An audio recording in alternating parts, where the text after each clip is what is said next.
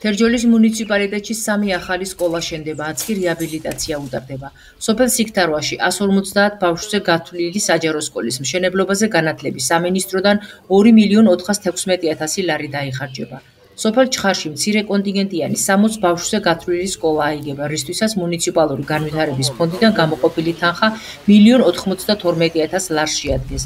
ხოლო სოფელ ზედა საზანოს საჯარო სკოლის მეორე კორპუსის მშენებლობისთვის, რომელიც ასევე მცირე კონტინგენტიანი არასრული საშუალო სკოლაა, მუნიციპალური განვითარების ფონდიდან გამოყოფილია 1.124.000 ლარი.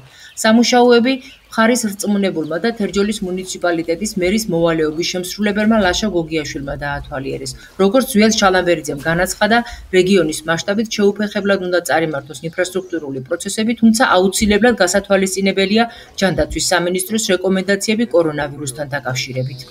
იმერეთ რეგიონში ჩვენ აღვადგინეთ ინფრასტრუქტურული პროექტების მიმდინარეობა, მათ შორის სკოლების რეაბილიტაცია და ახალი სკოლის მშენებლობები.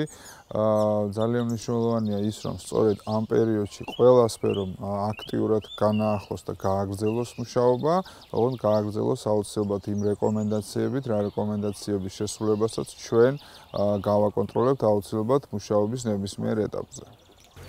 თერჯოლის მუნიციპალიტეტში არის 24 საჯარო სკოლა, აქედან 10 უტარდება რეაბილიტაცია, ხოლო 3 ახლიდან შენდება. ეხლა ვიმყოფებით სოფელ სიქთარვაში, რომელიც სკოლაც უკვე სექტემბრიდან გააგრძელებს ფუნქციონირებას. ასე რომ სექტემბრიდან სიქთარვაში მცხოვრებ მოსწავლეებს ექნებათ საშუალება, რომ ახალ სკოლაში განაგრძონ სწავლა. პროექტი არის ერთწლიანი, ვადები ალბათ მიმდინარე სიტუაციიდან გამომდინარე გადაიწევს. ახალ სასწავლო წელს 2020-2021 სასწავლო წელს სკოლა აუცილებლად ახალ შენობაში დაიწყებს. სკოლის შენობა გათვლილი არის 120 მოსწავლეზე, ადაპტირებული არის, არ აქვს ამ ეტაპისთვის SSM მოსწავლე, მაგრამ საჭიროების შემთხვევაში აუცილებლად გათვალისწინებული იქნება. არა მარტო სკოლის მშენებლობა არის, მალე დაიწყება სტადიონის მშენებლობა, ეზოს კეთილმოწყობა, მთლიანად ღობე გარე პერიმეტრი მთლიანად დაწყებულია და მალე დასრულდება.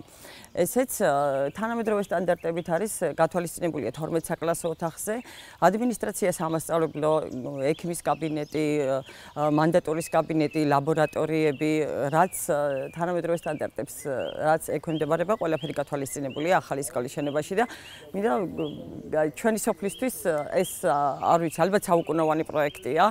ძალიან ბედნიერები ვართ, ძალიან გახარებულები ვართ და ველოდებით, როდის დამთავრდება.